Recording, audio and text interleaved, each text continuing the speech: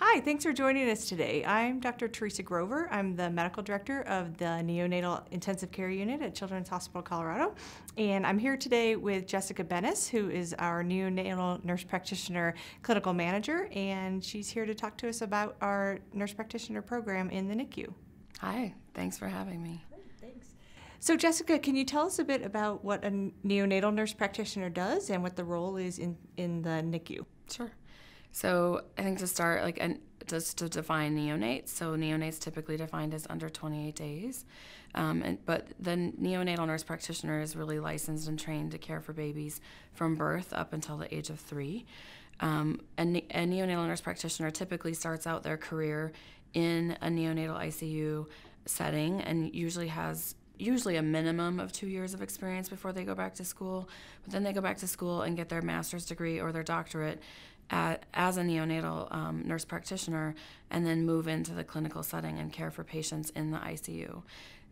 We care for patients in the ICU, but also across a variety of settings, mostly functioning in that level between a nurse and the physician team and work with the team, but we're functioning as an advanced practice provider to care for patients throughout their stay and be a part of their care from birth until they go home. So it sounds like education is an integral component of your role, and I understand that the Neonatal Nurse Practitioner new graduate program recently received accreditation from the ANCC, and can you tell us a bit about what that means? Yeah, so we're very proud of the work that we've done with our new grad fellowship program. Over the last couple years, we've really developed a program to support new grads as they transition from the RN at the bedside to the NNP role, and have been recognized by the American Nurse Credentials Center Practice Transition Program to really look at what we've put in place, and they've recognized that what we've put in place really does support them with education, the background, the skills, knowledge.